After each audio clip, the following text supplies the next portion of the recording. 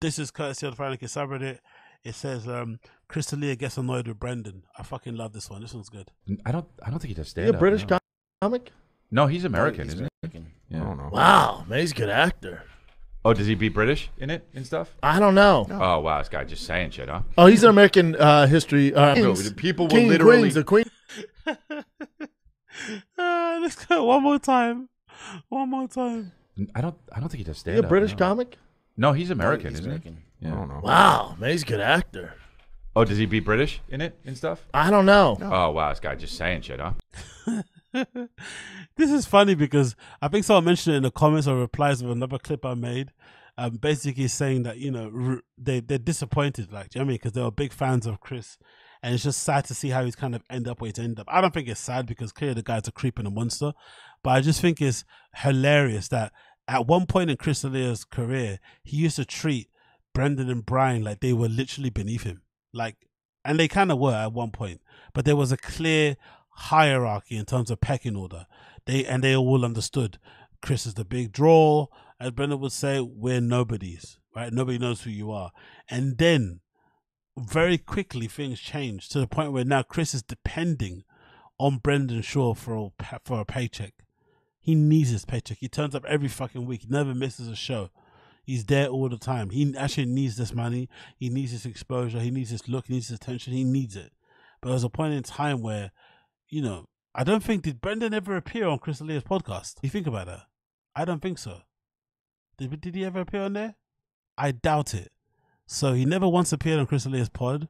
I don't think Brian did, apart from the pod that they did after he got cancelled. So then all of a sudden, Brendan worms his way into his life, pretends to be his best friend, and now he can't, you know, unshackle himself from fucking Brendan's fucking grip because he actually needs him. He legitimately needs him in this stage of his career. I think this is fucking beautiful. I love how karma works. Oh, he's an American history. The people will King literally. Queens, the Queen was bad as fuck. Who? And King and Queens? Back King, then? what's the name of the show? King and Queens? That's the name of the show. Are you talking about King of Queens? Yes! I love how he just refuses to just admit his mistake. King and Queen, the King of Queen, like, Jesus Christos, man. Inability to just say the simplest of words is just one of the ultimate redacted signs. And just as well, just admit it. Hold your hands up and say, oh yeah, my bad, I fucked up. Nah. Let's just do that shark eyes dolphin smile. So that shark eyes dolphin smile thing that he does, where he's just like a 10-yard death stare and keep it moving. But let's not admit our mistake. Let's just keep it moving. And these guys try and make it seem like it's funny and it's hilarious when really deep down they're all dying inside because they're like, hold on, this guy's the dumbest guy between us three, but he's also maybe the richest. Like, how is that possible? You know, they're all probably thinking that deep in their heads, like, fucking hell, this guy's actually paying our wages. And he legitimately is redacted. Completely different show. Yeah. King and Queen. You're talking about That's a gay edition. yeah. She was bad back You're like then. an old. You know what? was You're like bad? an old man, dude. Yeah, yeah. It's just like an Like old that. man. Who It's was just- bad? She was hot. Leah Remini. Married to the fat guy. That's fine. She was pretty, but you're talking Back about then? No, dude. Sitcom? bro. We're talking Come about back to see Eric on mine's the 28th. on the Monday, whatever it is. I'll So tell you I'm what, just if you're in working shit out. Phoenix, Whoops, we're if you're still in talking. Phoenix, Yeah, August yeah, our 11th, show. James Cameron's going to open for me. Whoa. James Cameron, Really? Yeah, he's talking about submarines.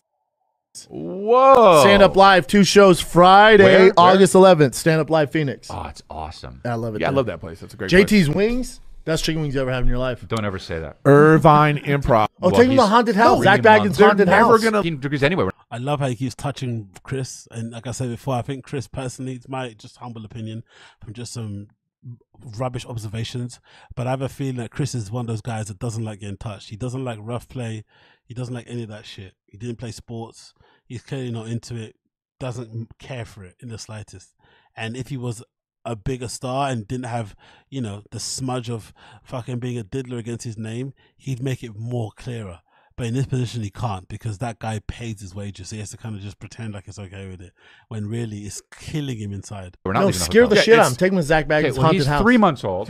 Yeah, I know, really scared. What's the haunted house thing? Zach Baggins, Ghost Adventures. Is it act? Oh, well, Oh, that's so haunted. okay. No. It is creepy out, Dude. dude. They have Sharon Tate's dress that she got It's stabbed so annoying. Well, that's not haunted. That's just in. Survive that and tell me you don't believe in Baggins? ghosts. Survive it. What's it called? Did Zach you go to? Baggins. Doesn't matter. All done. You see the fucking vibe of it. That's a perfect place to kind of let's actually get that screen grab. That's a fucking perfect screen grab there.